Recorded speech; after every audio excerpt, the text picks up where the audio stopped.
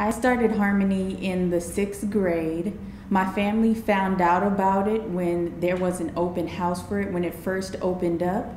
They were happy that I was admitted because they knew that this environment at Harmony would be better for me because it was smaller classes and it was more intimate, so it would give me a better chance of succeeding in my academics.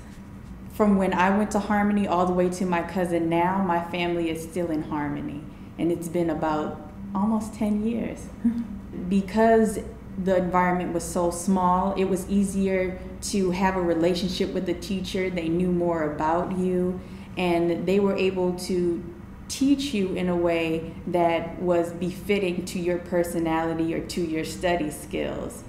My favorite teacher was Miss Alcorn because she was the first one who ever taught me how to really embrace my art skills and how to improve upon them. I had raw talent, but I was able to get better because of Miss Alcorn, and it was also my favorite class because I just enjoyed art.